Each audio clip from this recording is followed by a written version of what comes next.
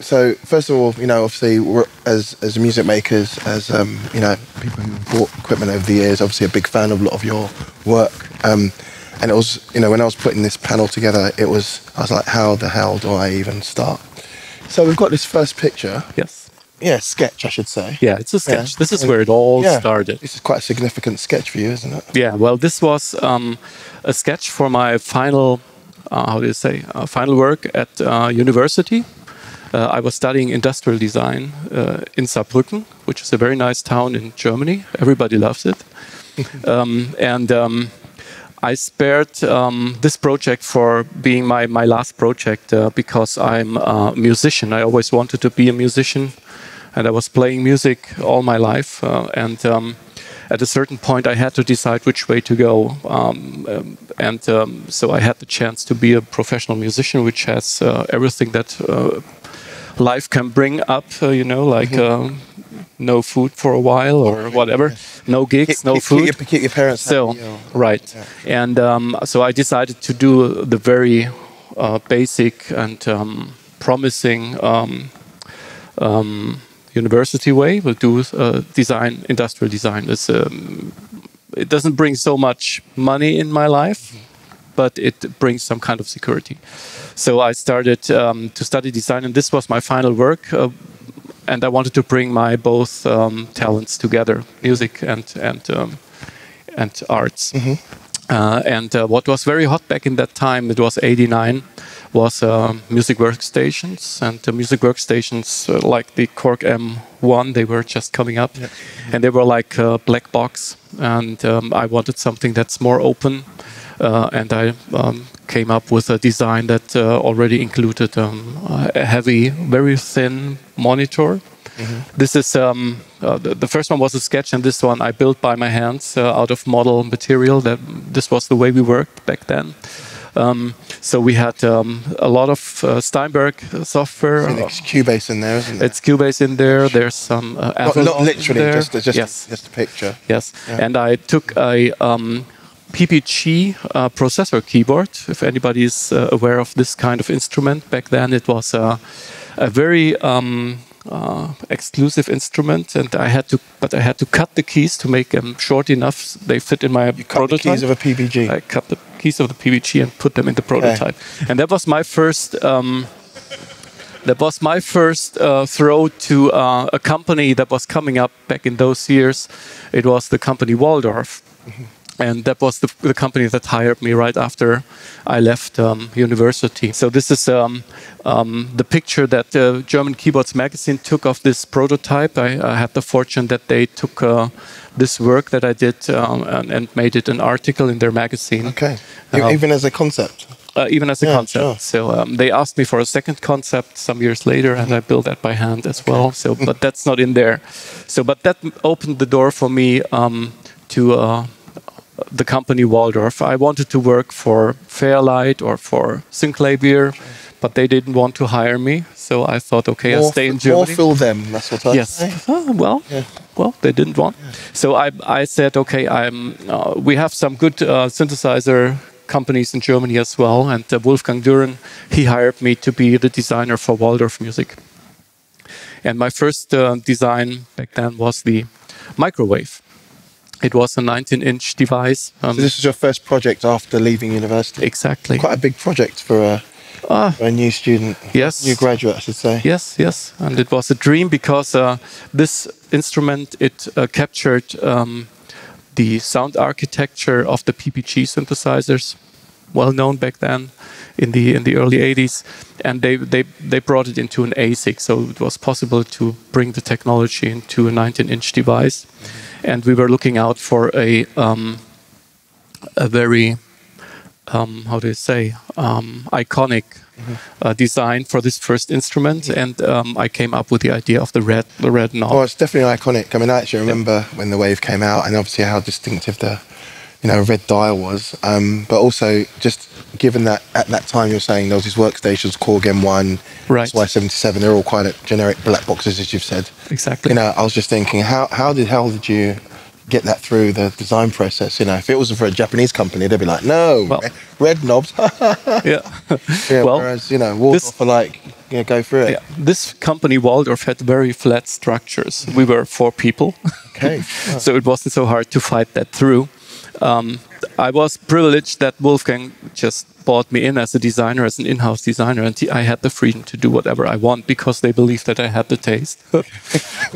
So I did the design, and it's a 19-inch device. It's not that big of a design, you know. It's almost like 2D design, but I came up with that nose and with ergonomically oriented 2 larger push buttons that help you to work yourself very quick through the different menus that you had to run on this instrument.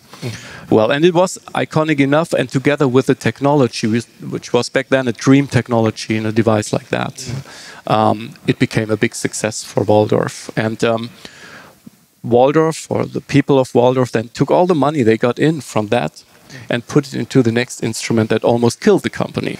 It was the Wave. And the Wave was like 2 times the power of the microwave, and it was like much too big for a company like Waldorf to do a project like that. So you go from having Wave and success of Wave, and then the next thing's to think big.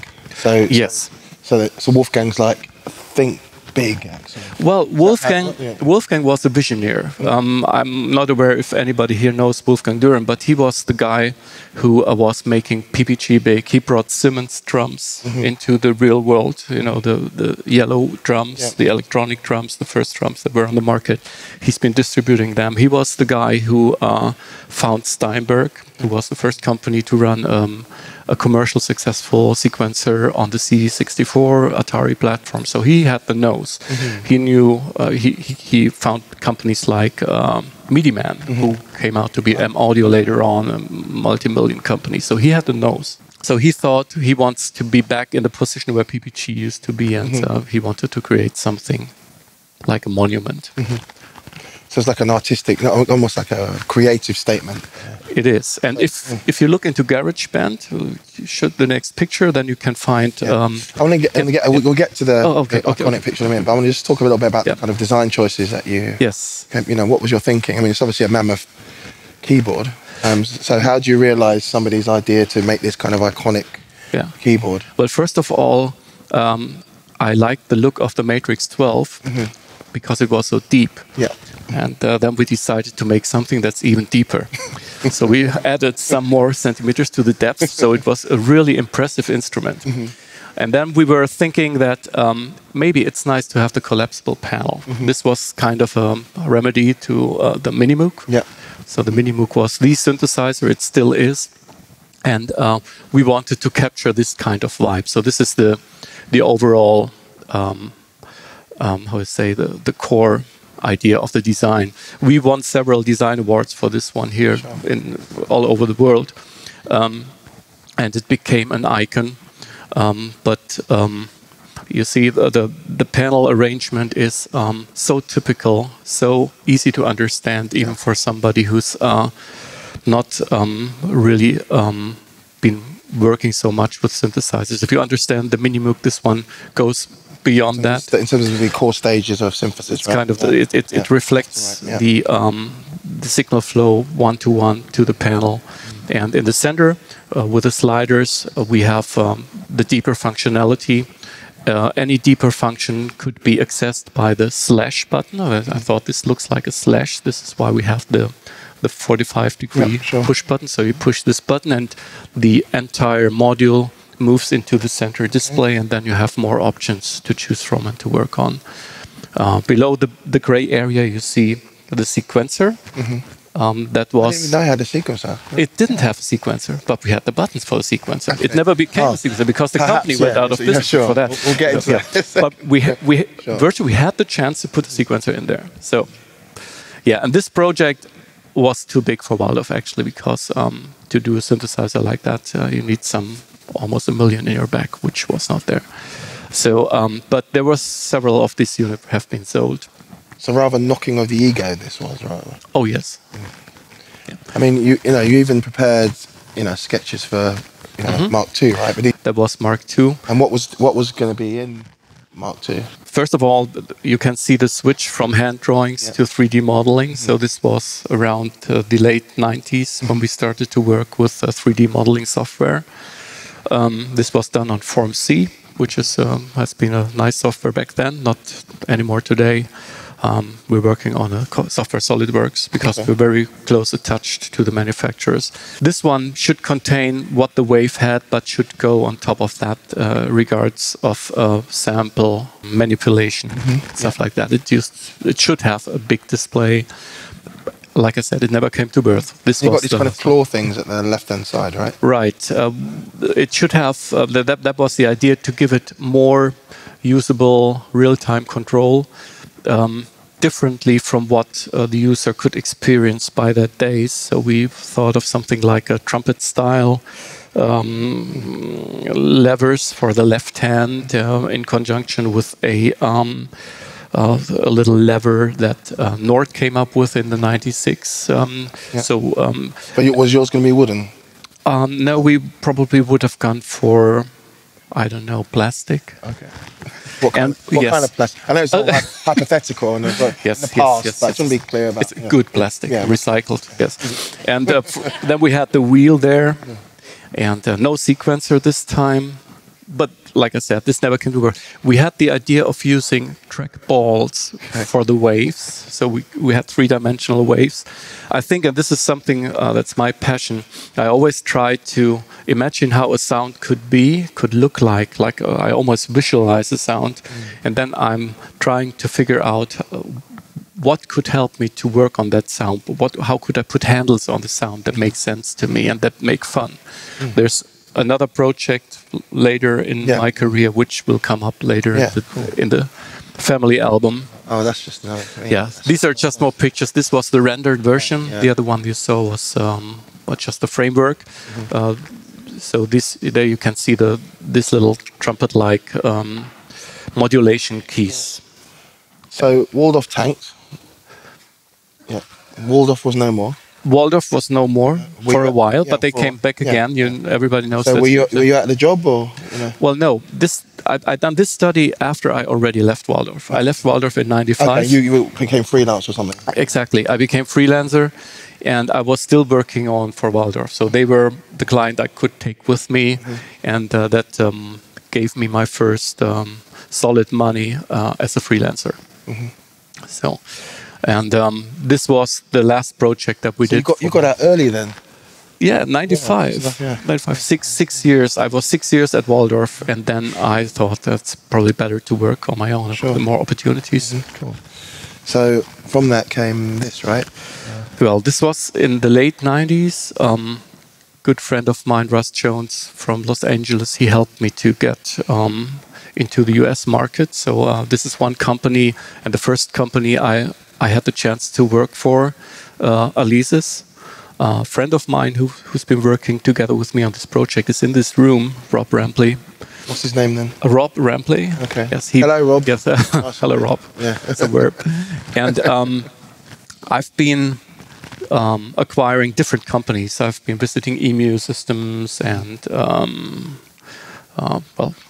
Alesis. And Dave Smith was not there, but he had kind of a split-off company. So I was visiting several. So did you have concepts that you had, like, your kind of sketchbook? Yes, I had kind of a sketchbook. Guys, this is what someone was thinking. Look what I can do. Okay. And and it was, I wonder, there's not a lot of designers out there that have kind of the same passion that I do. You're one of them. That share this passion both for music and for design, and that are really into this. I painted so many knobs in my life, you wouldn't imagine. It's crazy. I still like to do that. Sure. It's still my most, I love to do that. So you have templates you can just draw?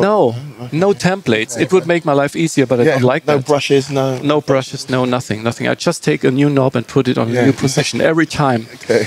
I like to do that. Okay. Yes. So, but this was the first design that we really did on the 3D. The idea behind it was that all the synthesizers I knew before that were on the market, they were like more straight, like lines, and everything was just in the grid, very important. And I thought maybe it's a cool idea to have the modules more like clouds sitting there. And my first NAMM show in January that I visited in 1990, I met a guy, a keyboard player who's blind.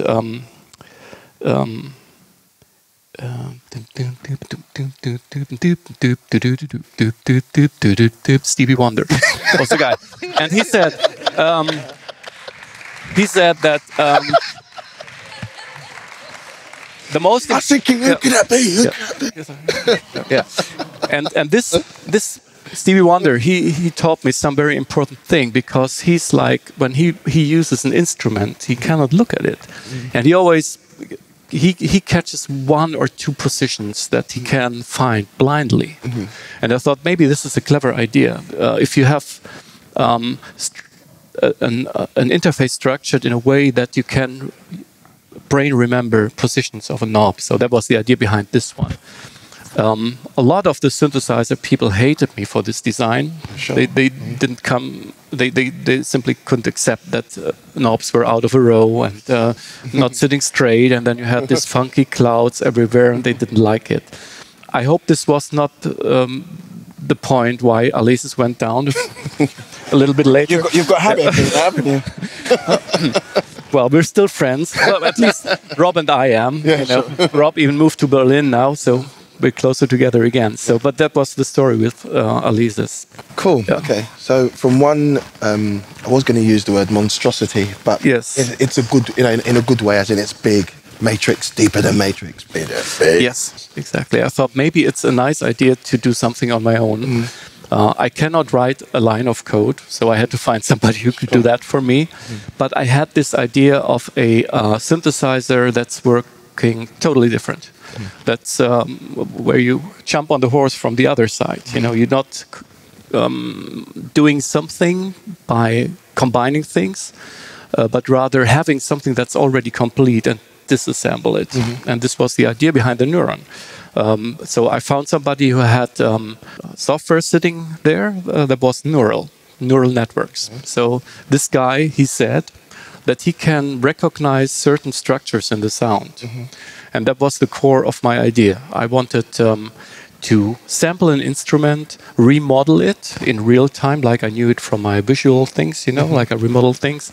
And then the software must be that clever that it recognizes which parts actually are interesting for the musician, which didn't work out in the end, but the idea was great. And so you could analyze a piano, for example, and then you could choose from different parameters of a piano. You could change the strings of being metallic to being made of plastic. You could change the casing of being wood to being steel. So this was the idea I had to because it's also very interesting to find out how a piano could sound like if the strings are not like just 150 centimeters but 10 meters long. And he could kind of this software was able to do that. What we didn't know is how extremely bad a piano can sound if it's like that, But it gave me conceptually it was yes. The concept was good. Yeah. So, but we went away from pianos, from remodeling pianos. So you could do a lot of different things with this synthesizer, and I went to see some musicians judge if it would be something that they find attractive for their music. So again, you created the concept, just added it up or whatever. Yes, I created the concept. I had some records with me. I flew over to the US and I met Steve Porcaro from Toto, and I met Hans Zimmer. And Hans Zimmer, he said... Quite well connected, aren't you? Quite well connected, aren't you? Yes. Saying his names of Yes. Well, I was calling Russ Jones, who helped me, and they said, "Do you have the telephone number of these guys?" They were my heroes, And he said, "Well," because he was the Oberheim guy back then, so he had the phone numbers, and I was calling, "Hello, I'm Axel Hartmann from Germany. Can I?" And they said, "Well, come. They're friendly. American people are always friendly. This is something. They're open-minded, and they knew some of the stuff that I did before, so I could come." And Hans Zimmer, who I met back then, he was very, very friendly. He's a German. We talk German sometime. Then you're in. And he said, well, this is an interesting concept because I had the idea of this synthesizer being the first 5.1 synthesizer. So you could do surround things in the machine, and it has a totally new way of working on sound with the joysticks and with multiple displays that we had. So he was part of the company then, so he put some money in. Yes, you got this kind of surround sound. Yeah, you see, we put all the connectors to the side because I like the look of the very clean back. Sure. Just with the logo being illuminated, and I always thought, would it be nice to go to a concert and just see this silver bar and my logo in the center glowing. It never happened, you know, but it was a great idea as well. Oh, it's just to make, we can make happen, yeah. So, but all the cables came out of the side, but many people also said it's awful, but I liked it a lot because it gave me a clean back. Sure. I like clean back. You like you like clean back? Yes. Okay, we could go there with that one. But, I just like you were one of the first to have USB, right? You know, and I noticed that you've got the different. You've got the other rather than right. We have was that a mistake? SPDIF. Well, it was not a mistake. It was because it's a computer inside. Okay. So this was the reason why we had this kind of connector, and it was actually not this open USB world back then when the synthesizer came to life. It was in 2001. This port we mainly used for getting system uploads and for getting samples or models from samples in there, stuff like that. And you're saying that obviously you're not a software programmer, so you had to get someone to work on the software side of things. Exactly. Now the software side was done by Stefan Bernsi. So he's a genius, but very hard to control. A bit like you, really. No, I'll get back to you are kind of contained. No, he's very hard to control. Okay. Right. Very hard. So how was it like to work with him? Extremely hard to control. Yes. And so we were divorced then in some spot, and before we got divorced, we thought the software is going to save our lives. Well, it didn't. No, it didn't. So the company broke. Unfortunately.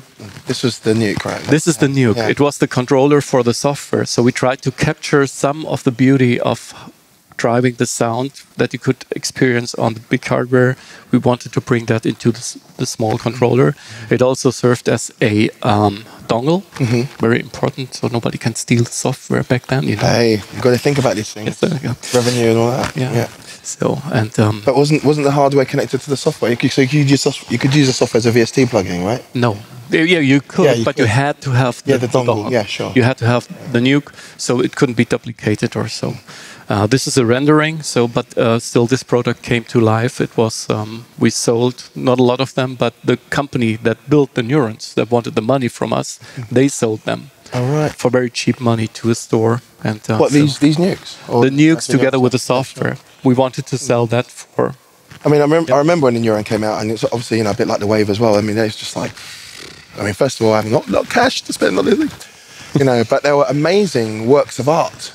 Again, so in the worlds of SY22s and TG30, and I keep on mentioning Yamaha and Korg here, but they were just like otherworldly, But obviously, they were also financially otherworldly. They were likes of me, yes. But also ultimately, they were riddled in, production problems, weren't they?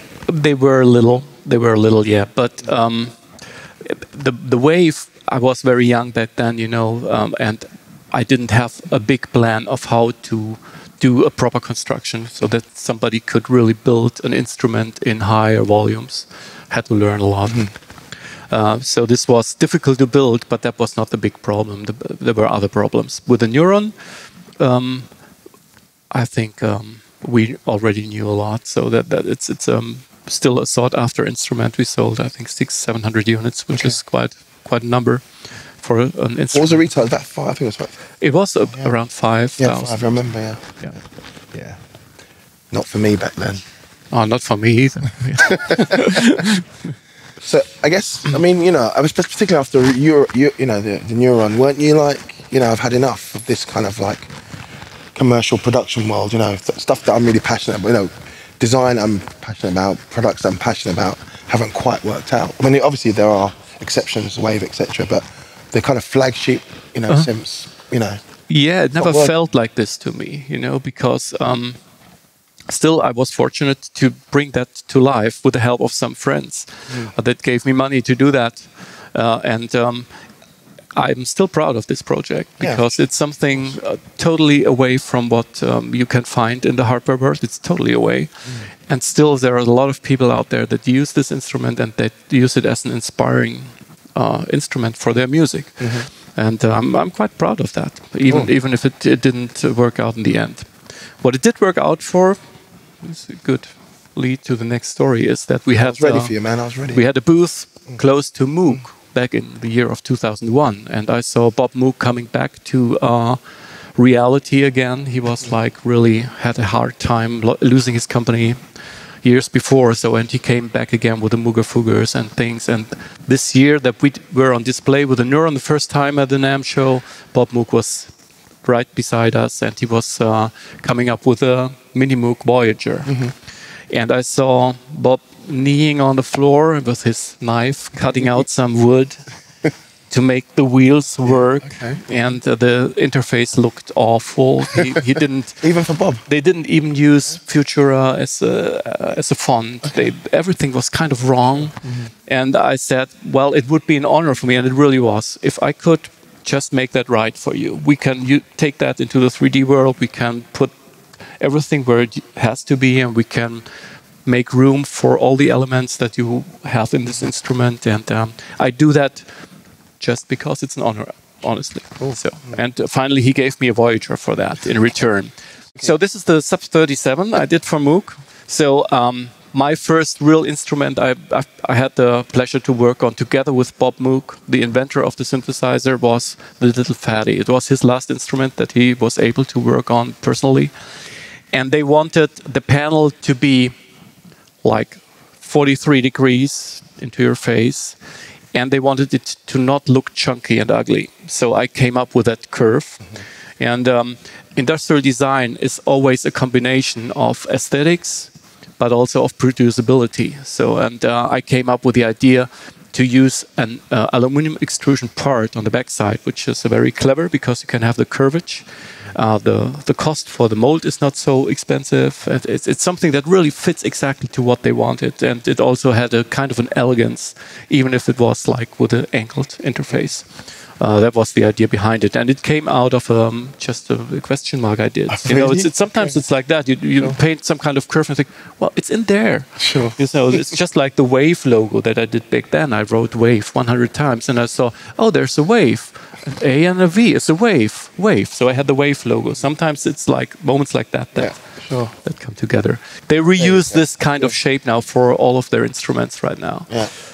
Cool. So you did these guys as well? These guys as well. I know. Yes. Right, we're getting there. Yeah, French guys. Yeah. French company, very nice people. And you did all these. Yes. And you actually did this beast as well. Yes. Yeah, it was just like nuts. It was fun. Well, cool. All right, let's leave it there. Thank you, Axel. It's been amazing. You're very welcome. Thank you.